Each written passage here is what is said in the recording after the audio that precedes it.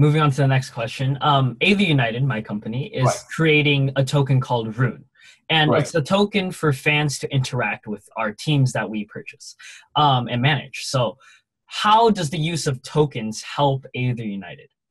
Okay, sure. So I think I want to mention something about Aether United. So I think it's a very innovative model when it comes to the esports industry.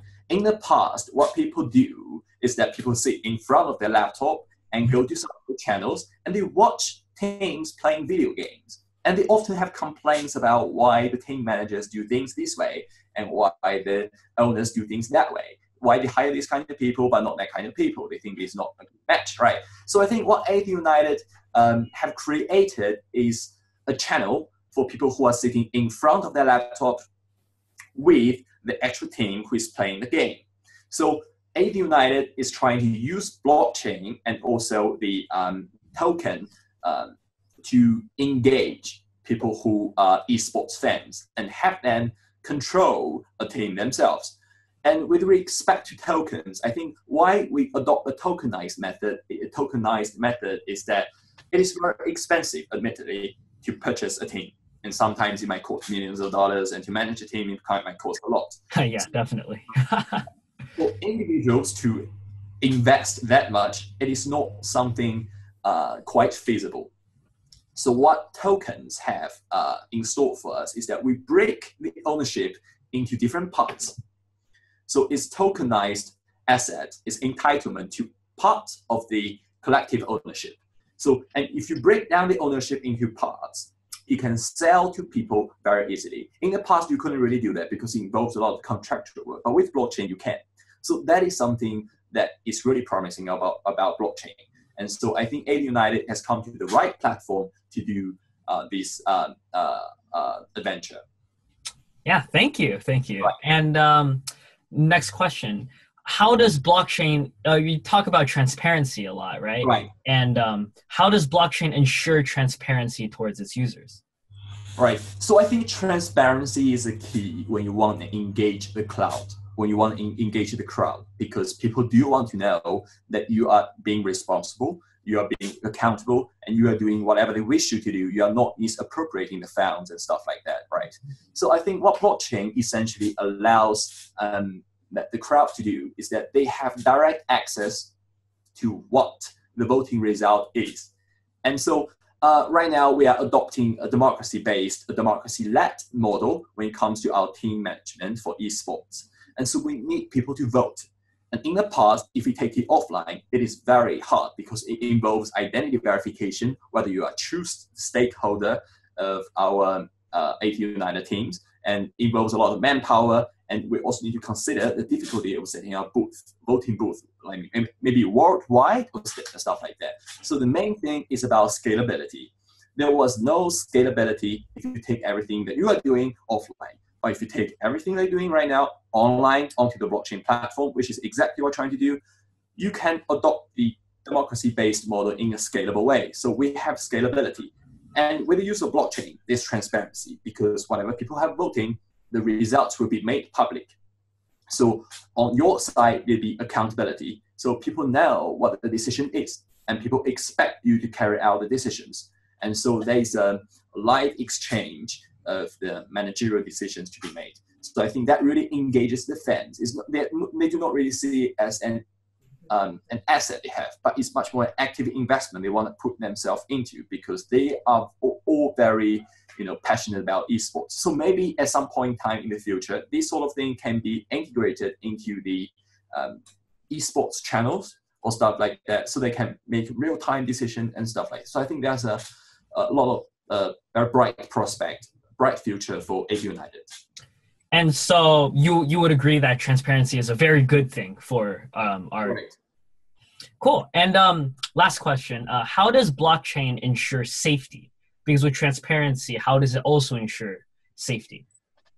So I think safety, as I mentioned, can be put in the context of the fund management for the team. So whether the fund is appropriately managed and used by Aether United.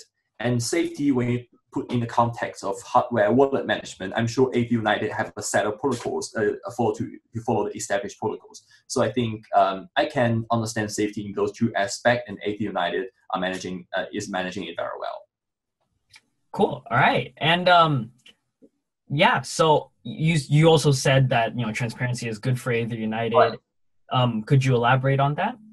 Yeah. So I think why transparency is good is that it gives people confidence in their organization.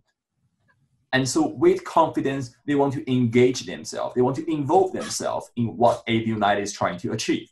So I think there's a sort of synergy between the people between the fans and also the team and also Aether United. And second, we have accountability. And these are the things that people want to see as well. But I do want to mention a bit of potential issues that we might face with this approach. So the first of all is about the voting participation rate. So as you probably know, the voting participation rate, the voter turnout in the United States is very low, right? So when you take everything online, we're not quite sure about the voter turnout rate. It's not because they do not want to turn out. Sometimes they're circumscribed by they're overtaken by events, right?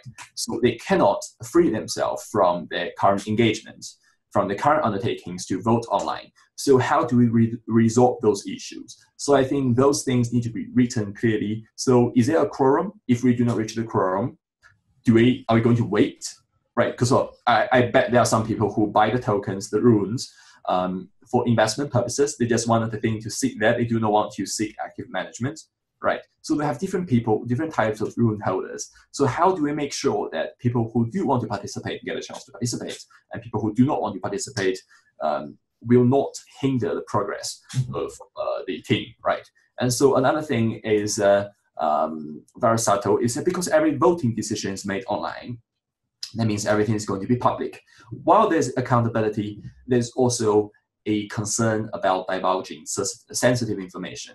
So because every decision that you have made is known to other teams, so will they use those information against you? So maybe there's a better model to it, or maybe we have better ways of doing it. So that part I'm not quite sure. So it's still area to be explored, I feel. Right. Good questions. We have also had these questions as well, and we're working hard to fix them. And yeah, sure. So thank you for this interview. Do you have any other things you'd like to say or anything you'd like to tell us about? Yeah, so I think blockchain revolution is really promising. It has a very long-term implication, far-fetched implementation for our whole economy and the whole world, because it fundamentally transformed the way we do business, because it fundamentally altered information flow and monetary flow. So I'm really looking forward to what Aether United could bring to us, and also what other blockchain startups could bring to the world. Yeah. Well, great. Thank you. So to the fans out there, if you want to see XiangJun's connections, if you want to connect to him, see his sites, see his, things online, all the links will be down below. Same thing for us at Aether United, our social media, our website, everything will be down below. So yeah, thank you very much. Thank you, XiangJun. And have a good rest of your day. Sure. Thank you. Have a good night.